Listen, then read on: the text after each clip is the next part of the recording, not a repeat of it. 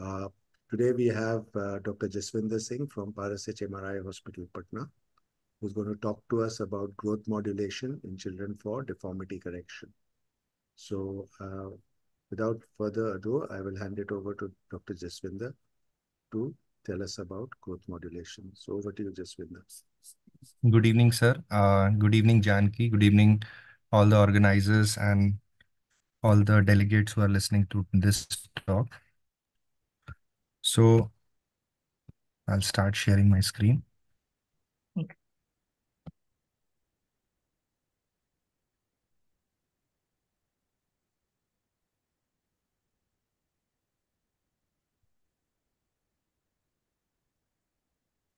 Yes, sir. Yeah, just a second. Is it all clear, Janki, and audible? Yeah, we can see that fine. Thanks. Okay. So good evening, everyone. So I'll be talking about growth modulation and what are the principles and just overview of the methods and rest. Once we know the principles, we can actually follow whatever technique we want to do, and the details of the surgery, they are like beyond the scope then, because as such for the DNBs and the PGs, they should be knowing the principles. So this is a small talk. So what is growth modulation? Basically, it is utilizing the remaining growth in the pediatric age group patients to correct if there is a deformity which is present in the limb. And usually, this type of correction is needed in the lower limb. It is less commonly practiced in the upper limb. This term was first used by Dr. Peter Stevens. And there are various techniques of growth modulations. They are either temporary or permanent. So permanent is like we are kind of damaging the physis. So it will produce a correction or a deformity against which the deformity was occurring. So if the physis is damaged on the medial side, the deformity will correct on the lateral side and come back to the medial side. The medial side will stop growing. Temporary are those techniques which are like temporary, which are there put, as we will talk further with the examples, which are there for some time. And once the deformity correction is achieved, we can just take it out. And that is also a catch point, that we have to be careful that there is a certain time limit during which this correction can be achieved. And if those methods are not stopped working after that, they can cause overcorrection. So because the all the growth modulation is working around the physis, so the prerequisite is that there should be a functional working physis. It can be a normal physis, it can be a sick physis also, sometimes where because of the sick physis the deformity has occurred, but still there should be some kind of growth which is occurring in the physis for for this method to work. Okay, so the next thing is why growth modulation? Why not an osteotomy? So osteotomy to correct a deformity is basically it is a bigger procedure. It needs a bigger incision. It needs more exposure, and this is basically needed at the time when the growth has completed in the child. So maybe like 12 years in a female child, or a 4 years in a 14 years in a male child. And it has inherent risks, like there can be not complete correction maybe after the osteotomy, there can be non-union, there can be compartment syndromes, and so on. So it means that basically osteotomy is better preferred once the growth has been completed. So coming to as such, what are the indications of the growth modulation? So very commonly, after a conservative treatment of genu varum, so for example, here growth modulation is done with the 8 plates. We'll talk about in details later. Genu valgum, like in this case, the 8 plates have been put on the medial side of the distal femur and the proximal tibia to get the correction. In cases of limb length discrepancy, so if there is a significant shortening on one side, and we want the other limb not to be growing, so that whatever procedure we want to do on the affected limb we can do, at the same time we want to stop the growth over the normal side. For that we can do a growth modulation that would be probably a permanent type, like this was done in this patient of distal femur and proximal tibia, both side the medial and the lateral plates are given, so complete blockage of the growth is done here. one can use in ankle valgus deformities very commonly. Like in this case, it is put on the eight plate is put on the medial tibia, and this can be secondary to like osteomyelitis. There is a deformity, or there can be multiple hereditary exostosis, and more examples like that. There can be a flexion contracture in the knee, for example, in cerebral palsy patient. So this we can say it a relatively newer method. So the eight plates are put anteriorly on and to catch the growth on the anterior side of the physis. And so with the time as the growth occurs, the posterior part of the distal femur physis will grow, and the deformity, the knee flexion contracture, will correct. Of course, that it is beyond a scope, beyond a degree through which the correction is needed through the eight plates rather than just, I mean, if it is just a hamstring tightening, it is not indicated for that. Again, Dr. Peter Stevens had described in Perthes disease to use the eight plates. So this is like greater trochanteric epiphysiodesis done. This is one of our cases only. So this is specially indicated in delayed cases when like in grade 3 where there has been already some extrusion which has occurred and healed in that stage. In that case, we do a trochanteric epiphysiodesis, and with time there will be some valgus orientation of the femoral head and neck. And so with the purpose that the alignment of the weight bearing area where the extrusion has occurred, that will change to a more of a normal area of the femoral head. Of course, after physeal bar resection, because of any indication for which it was done, we can again use for the deformity corrections. So before moving to what are the principles, we should be knowing how does a physis work and what is the anatomy of the physis. So basically the physis has three layers: a germinal layer or a reserve zone. This is the zone which is towards the epiphysis. So this is epiphysis, this is physis, and that is metaphysis. So in the germinal zone, there are reserve cells, and these are the cells which move to the next zone, that is called as a proliferative zone. In proliferative zone, there are the cells which are there in the columnar arrangement. And this is actually the zone where many of our growth modulation methods, they tackle or they work at doing some changes at this zone. And finally, the last zone is hypertrophic zone, where the cells enlarge from the proliferative zone, they get mineralized, and after that apoptosis occurs, and then they finally convert into the bone towards the metaphysis. So from this, we understand that the growth occurs from the epiphysis towards the metaphysis, right? At the same time, there is also some growth which is on the diametrical positions on the sides. That is a different thing. And there will be vessels which are contributing to the metaphyseal and the epiphyseal side. So while doing any kind of growth modulation or deformity correction, we should try to preserve these vessels, because this is the vessel which are giving its blood supply to the physis. So that is why, like, while putting a 8 plate, there should not be much of the periosteal stripping, so that we do not damage this blood supply. Coming to the next slide. So before planning, before doing the what point is the deformity is there. So we have to assess the deformity, and we have to look for, like, if there are associated metabolic diseases which can be treated with conservative treatment, we have to try that first. And then we have to get a skeletogram done. So that is a long film X-ray, the hip, knee, and the ankle, the AP X-ray together. And in this, there will be, as we know, there are some important angles like proximal femoral angle, the medial lateral distal femoral angle, the M lateral distal femoral angle, the medial proximal tibial angle. So from this, we understand as the deformity is on the distal femur or in the proximal tibia, and so on, whatever values we get. So roughly the value is like for the MPTA is 87 degree, and it is similar for the LDFA.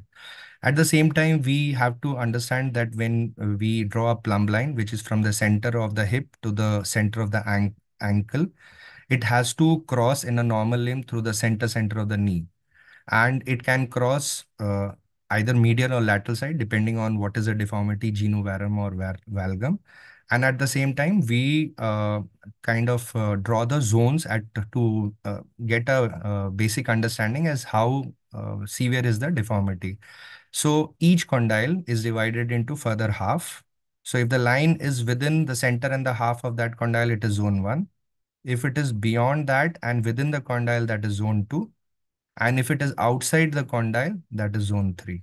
So that is a simple understanding. So for a very severe deformity, the plumb line will be crossing outside the condyle, that is zone 3, either on the medial or on the lateral side, as whatever is the deformity. Also, we have to assess as like for these methods to work as how much is the growth left. So there should be adequate growth left for them to work. So a minimum of what is said is 12 months of the growth should be left. So for example, in females, the growth should be the age for which it should work should be 11 years. And for the females and for the males, it is at 13 years. That is a minimum at, I mean, the maximum at which you can do for 1 year of the gap for which this deformity correction can work. Also, again, the same thing to repeat, if there is less than 6 months of age which is left for the skeletal maturity, usually the growth modulation, the temporary epiphysiodesis kind of things won't work. And in those cases, we have to move ahead for the osteotomy, or we have to wait for some time and do a osteotomy. Now, this is a basic summarization of how to proceed. This was given by Dr. Raju Vaish and his team, and this was published in JCOT in 2017. And what they said is, first of all, confirm the deformity and assess the physis. One, there is a functional physis, get all the skeletogram, all your workup done, so that there is no metabolic disease. And if it is there, it should be corrected. Now, there can be a condition where the physis is open or the physis is closed or damaged. If the physis is damaged, we have to straight away go ahead with the osteotomy, as we have talked. If the physis is open, assess what is the age. So the age, we have to assess the bone age. As we have, there are some methods like we can get a hand X-ray done, and there are charts through which we can assess what is the age, skeletal age of the child, if there is some confusion.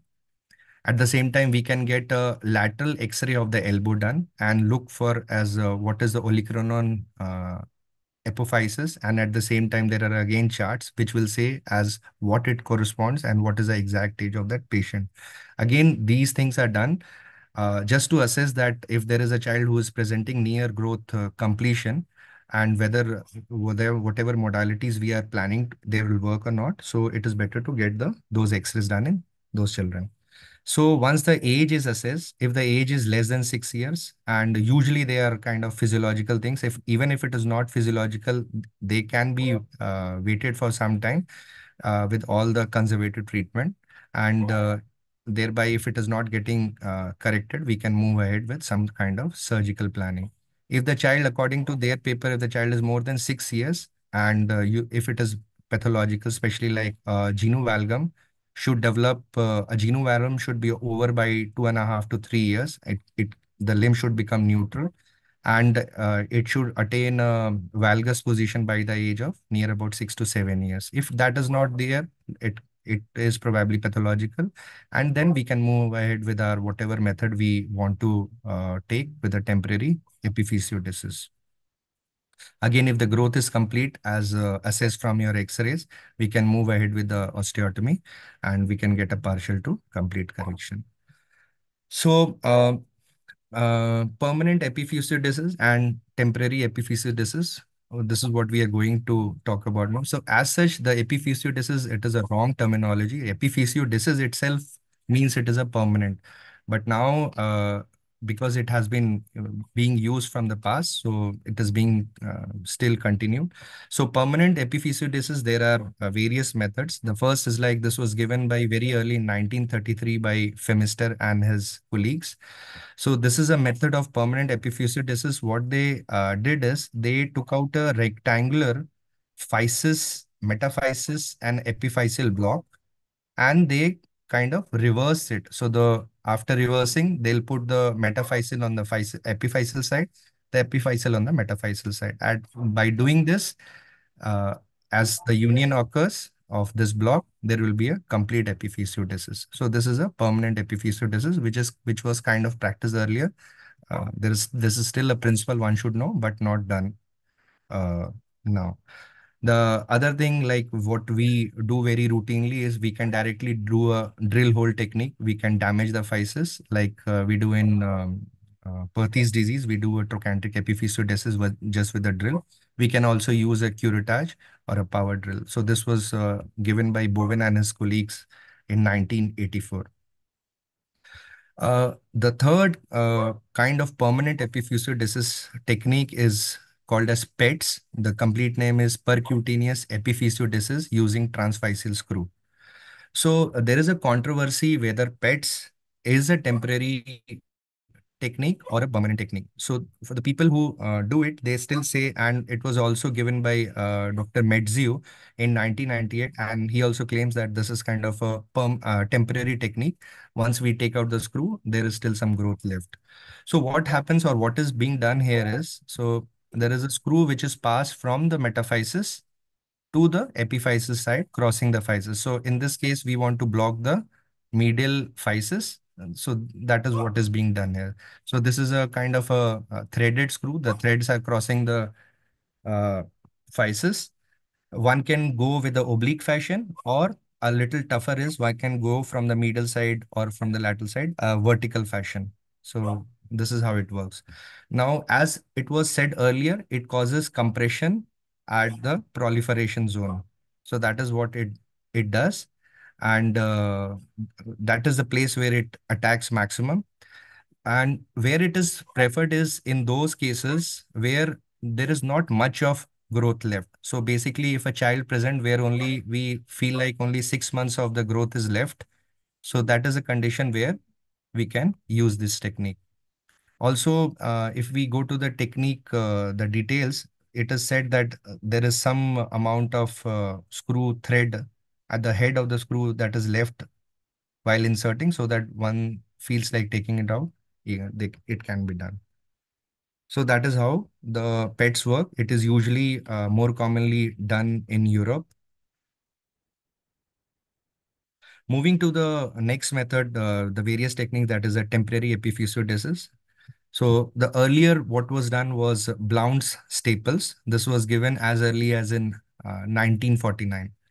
So first of all, how the the staples work is, this is the distal femoral physis, that is a proximal tibial physis.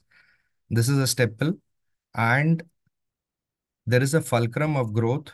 So basically, there are usually three staples which have to be used. If we see like in the AP, this is how it looks. So the growth is blocked on the medial side, but on the lateral side, there would be a central staple, a posterior, and an anterior staple. And that is how it would look on a axial section. So those are the X-rays. So the problem is the staple, it again causes a compression, and it disturbs the columnar pattern as was showed earlier. And basically it kind of disturbs the end chondral ossification. So there are a lot of problems with the staples. As the staples work, there is kind of some backing out of the staples, or the staples, they can also break.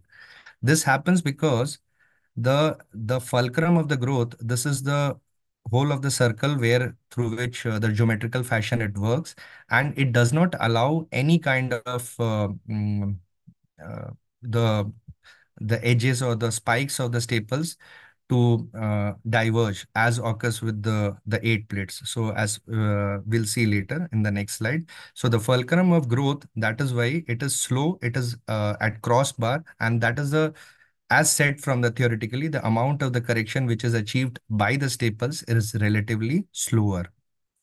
The complications already said, there can be extrusion, there can be hardware failure, and rebound growth, we'll talk about in some more slides. So coming to the most modern method of the temporary epiphysiodesis is the 8 plates. So the good point of 8 plate is there is a single 8 plate which is needed on one side wherever we want to block the growth, unlike the staples, like 3 of them are needed. Okay. The fulcrum of growth moves outside the physis. So as with the staples, it was somewhere here. So it did not allow any further growth to occur. and that is why the correction was slower. But with the staple, with the 8 plates, because the fulcrum is outside, the correction is faster. That is what is mentioned theoretically. It has lower complications like breaking of the screws or loosening of the screws and coming out.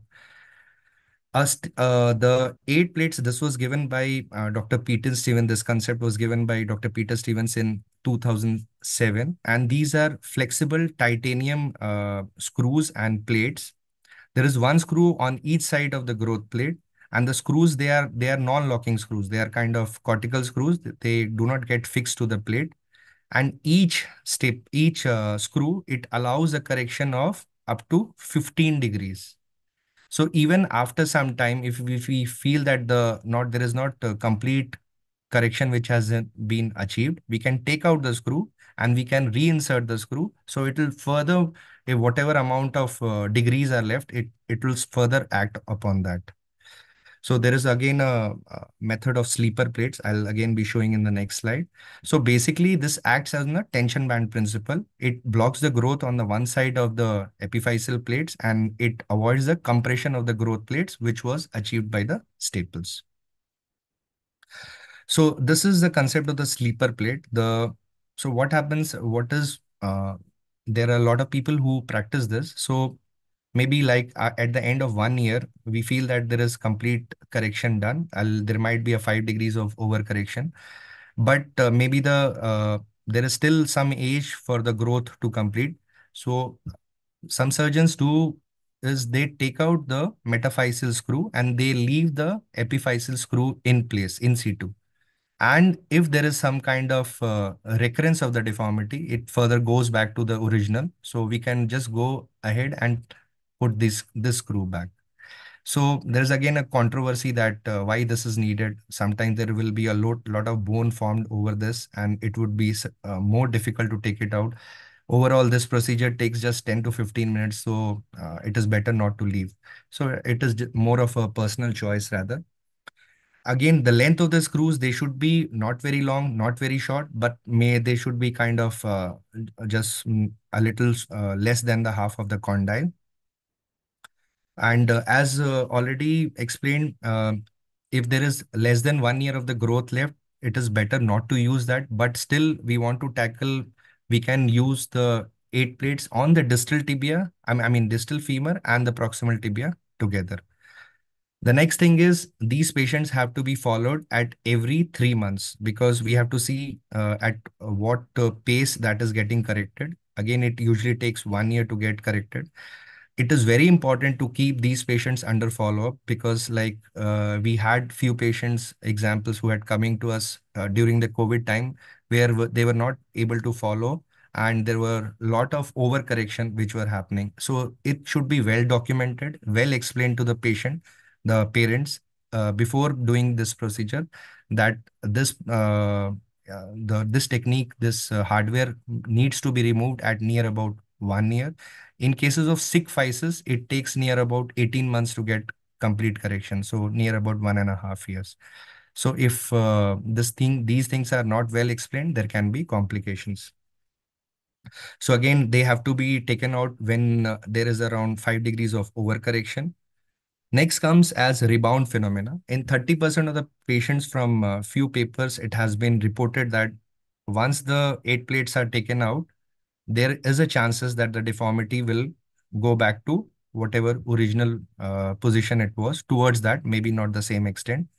And this mainly occurs in those patients in whom there was an initial deformity of near about 20 degrees or there was a very rapid rate of correction. So we have to be careful. Again, we have to explain the patient that still after taking out the 8 plates, there can be a recurrence of the deformity.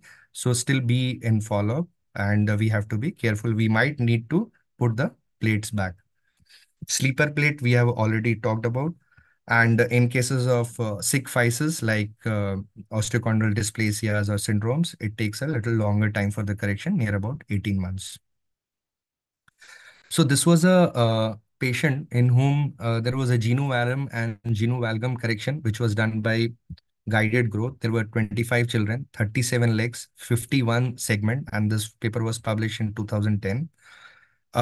In this paper, the main crux what I wanted to highlight is the average amount of correction which was seen was in the distal femur, it was 0.7 degrees per month and 0.5 degrees in tibia per month. So a total of 1.2 degrees, or roughly, just to remember, there would be a 1 degree of correction which would be achieved by 8 plates per month. So roughly, if there is a 10 degrees of deformities, if we are going to tackle, so it will take 10 months for it to get corrected.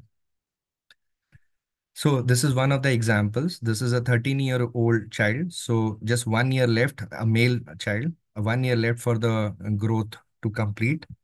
Uh, we had a lateral elbow X-ray. I was not able to find.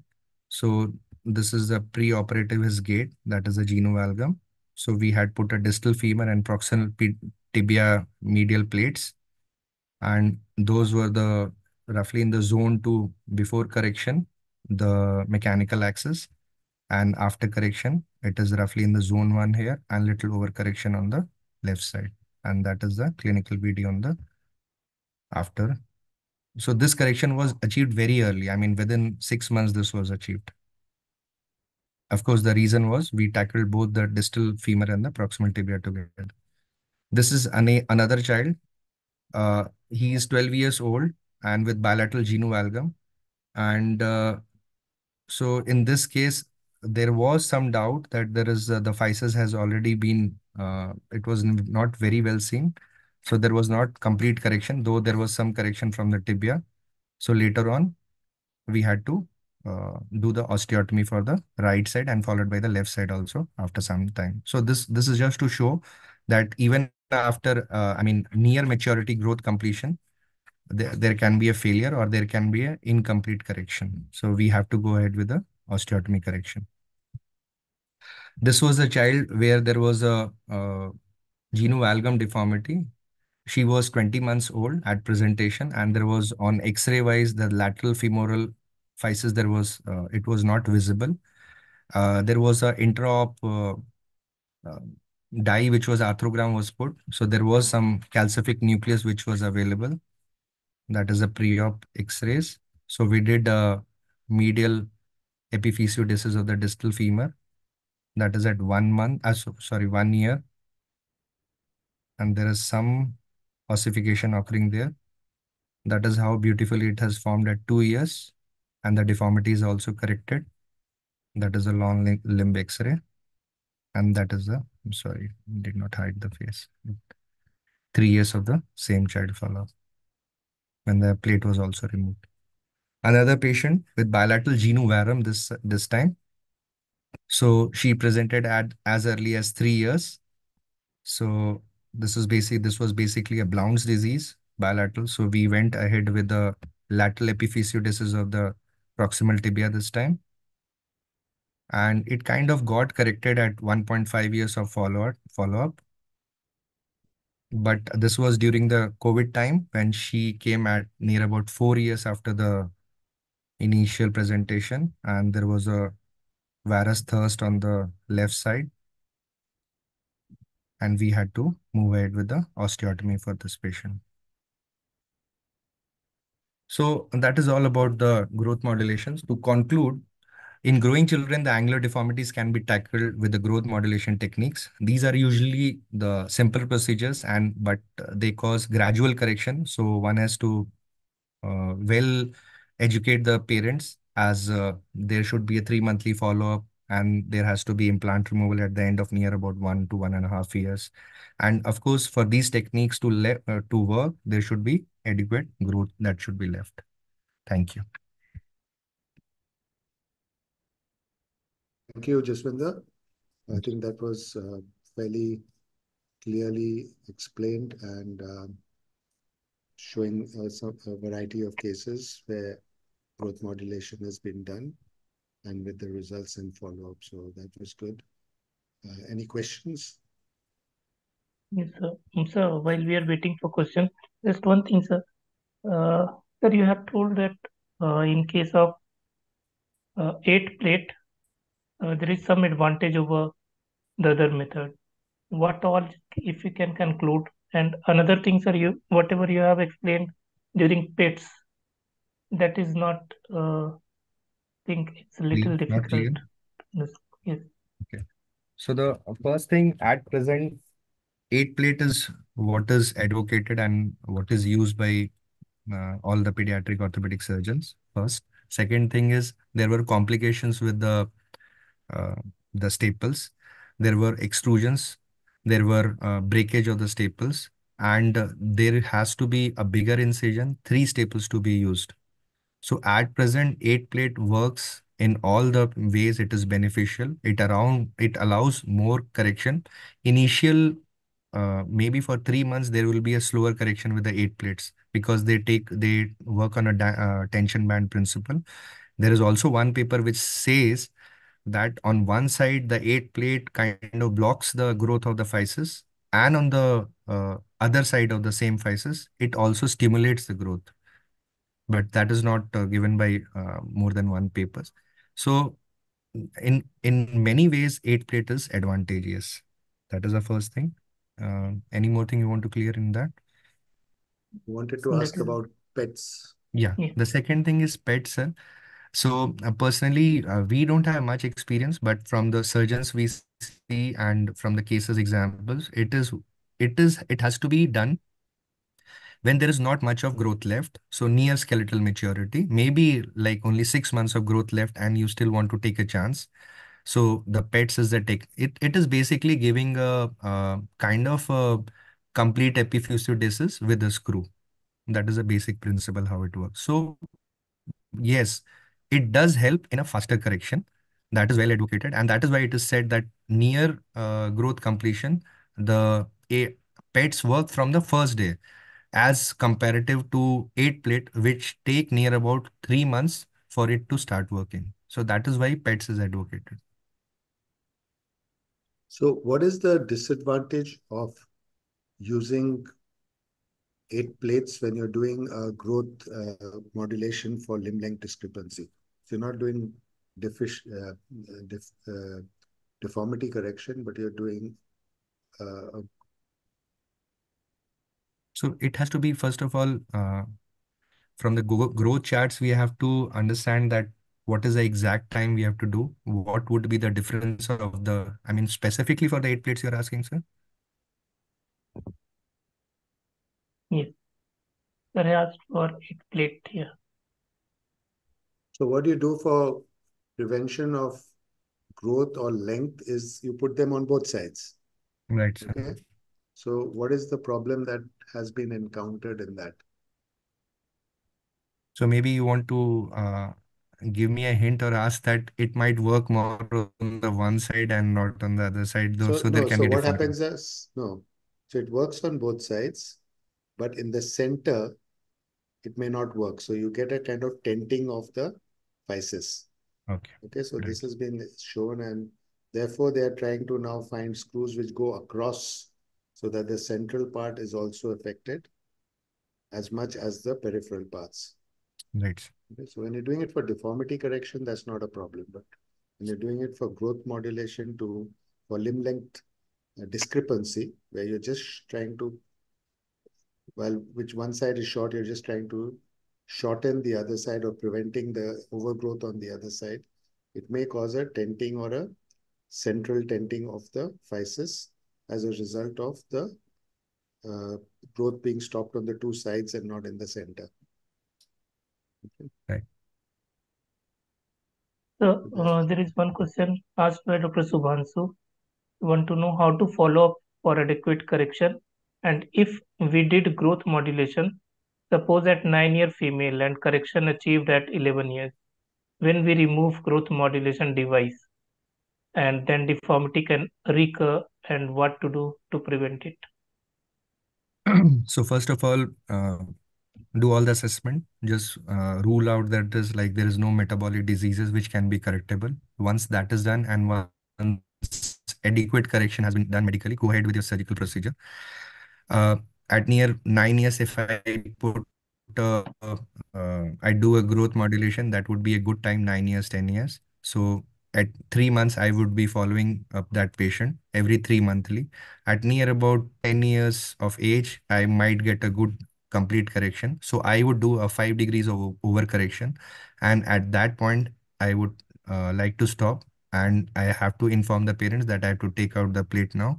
Sleeper plates, I've already explained. We usually do not follow that, we take out. But again, there is a chance of rebound phenomena, as explained. So one has to be careful with that. In our practice, most of the time, it has worked quite well. And I mean, it can occur with anyone. There can be rebound. So that is what there is. If there is a deformity which occurs again, we have to tackle it again. So there, one of the things that some people advocate is to they call it the sleeper plate. So they take out one screw and leave the plate there so that it Yes. stops working as a tether. And then if there's a recurrence of the deformity, instead of having to put another plate back on, they just add the screw on again. Okay, so that is the concept of the sleeper plate. For having said that, we've not had to do that. We just tend to, what you normally do is to allow a little bit of overcorrection and then take out the plate. Okay, we've had one or two patients who've actually kept their plate on for too long and come with overcorrection. And in these, when we've taken out the plate, it's interesting how the rebound phenomena just corrects it, or the ones we had just corrected themselves on their own with growth. So we didn't have to do anything else because there's a natural tendency for the human body to find the right line of growth. Okay, so they tend to correct themselves once the plate has been taken off. So the rebound phenomena does not cause further recurrence of the deformity, but gets it corrected back to normal. Some people, if there's overcorrection, think that you need to do it on the other side, but we haven't found that necessary in the few cases. We've only had it in 2 cases so far. So, one more question from asked was that if there is there any role of growth modulation in recurrent patellar dislocation? And what if any, then what would be the correct procedure for habitual dislocation of patella in See, children? basically, for the recurrent dislocation of patella, there is no role of growth modulation first. We have to do a MPFL reconstruction as we do in our center routinely. At the same time, there has been a paper from Dr. Sheetal Parekh, if I'm not wrong, that after doing a growth modulation, there was a case of patellar dislocation. So as such, for patellar dislocation, there is no role of, the growth modulation. No, I think the only situation you would do that for is when there is a associated Associated valgus healing valve. deformity Yes, and there there's is a, still growth left, then yeah, you can correct the valgus deformity yes. with growth modulation. Okay, Yeah. so you would still need to do a reconstruction of the MPFL, and you need to find out what are the causes for the recurrent dislocation. Okay, so if there's a trochlear aplasia, you may have to deal with that, but usually that is rare that you have Accepted. to do anything for that. You may need to do a tibial tubercle osteotomy in the older patient and a Roux-Goldthwait procedure in the younger patient, where you take the medial side of the uh, so Tendon.